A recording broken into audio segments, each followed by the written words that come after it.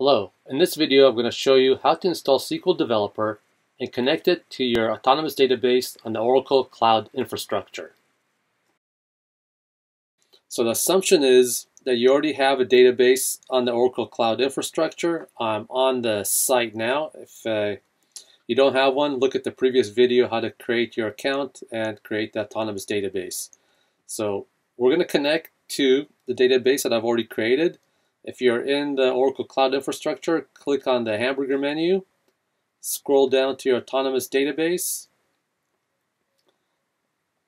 and you notice I already have two. We're going to connect to this Azure DB database, and we're going to use SQL Developer. So what you need to do is you need to download SQL Developer for Mac, and we're using a macOS Catalina version. Okay, so what you need to do is go to OTN, Oracle Technology Network.oracle.com. When you go to the site, on the downloads, you'll see SQL Developer. Click on SQL Developer. Then scroll down to the Mac OS, and we'll click on the download here. I've already logged into the site, so it's letting me download the software right away. If you get prompted for username and password, enter your credentials or create an account if you don't have one. So I'm going to download this.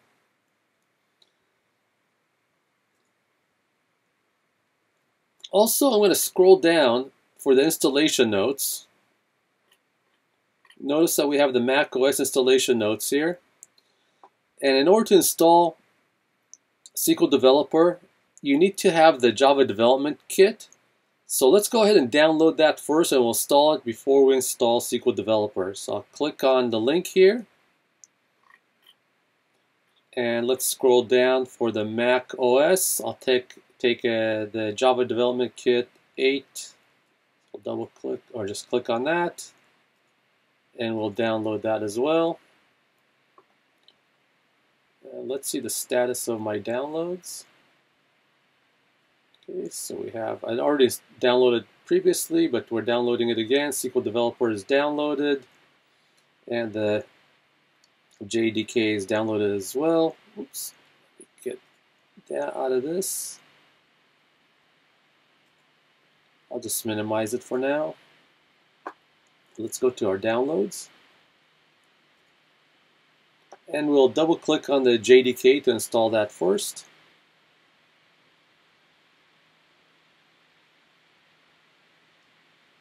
Double click on that. We will continue. Install. Enter your credentials for your operating system.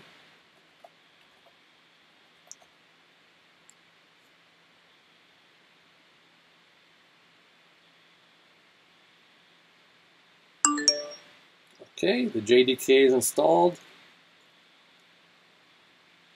We can keep it. Now that the JDK is installed, you can see that SQL Developer already extracted when it was downloaded. The Mac OS already unzipped it and made an application. I'm going to move that application, instead of being in the downloads folder, I'm going to move it to the user's home directory. So I'll go to the Macintosh users, and this user is a CBA loaner machine. I'm just going to put the application inside that folder. You could keep it in downloads, you could put it wherever you want. Oops, it's there. I moved it there. I'm going to double click on it. And you notice that you get a message from macOS telling you that it could potentially be malicious software. So we need to let macOS Catalina know that we want to run this software. So the way you do that is you go to your System Preferences, so top left, and System Preferences. Then we'll go to our Security and Privacy. And we need to unlock this so we can allow these applications to be installed. So we'll put in your credentials.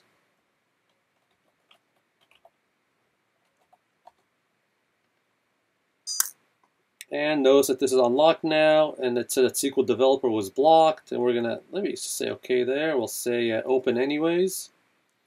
And now it says it can't be opened, but we'll go ahead and tell it we want to open it anyhow. And if you look in the background there, SQL Developer is opening.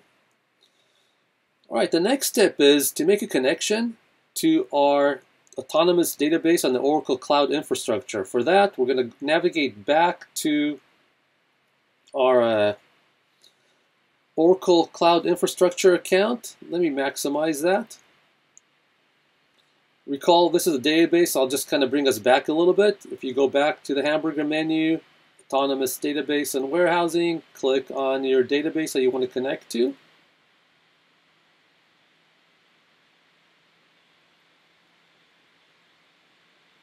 And then we'll click on DB connection. And we want to download this wallet. We'll take the instance wallet. We'll say download wallet. Give it a password for a wallet. Some applications will require you to enter that password for the wallet as well as connecting to the database. SQL Developer will not. Let's click download. It is downloading, so I will bring this away from full screen and shrink it a little bit. And let me minimize SQL Developer as well. What I'm going to do is I'm going to take this wallet and I'm going to put it in the same folder. You could put it somewhere else for better organization. Maybe you have an Oracle folder for all Oracle related type items, but I'll just drag it in here for now. You can organize things the way you would like to later. Let's bring SQL Developer back up now and make our connection. So I'm going to click on the plus for a new connection. I'm going to title it Azure DB OCI, basically for the Oracle Cloud Infrastructure. The username is admin, and the password are the passwords that you entered when you created the admin account, when you created the database. I will say save password, so I don't have to type it over and over again. The key here is on the connection type. Make sure on the connection type you choose Cloud Wallet. Okay, connection type has to be Cloud Wallet. And then you need to navigate to that wallet. That's the wallet I just downloaded and moved to the user's directory. So I'm going to browse. And here is the wallet. And where we placed it, make sure you go back and locate that. We'll say open. And notice that you have different service connections here, high, low, and medium. Basically, the difference between is that the low is focusing on concurrent connections. So you have lots and lots of possible concurrent connections, but the performance on each SQL command is not as well, whereas high, the primary resources are to each SQL command, and it's a little bit worse for concurrent connections. So we'll choose that. Let's test the connection. I have a success, so that's great. I'm going to save this. I'm going to connect. And let's open this connection and look at tables. And if you recall, we connected our autonomous database. I created a test table called table 1 with 2 attributes, field 1 and field 2. So here they are. So basically now you have SQL Developer connected to your autonomous database on the Oracle Cloud Infrastructure.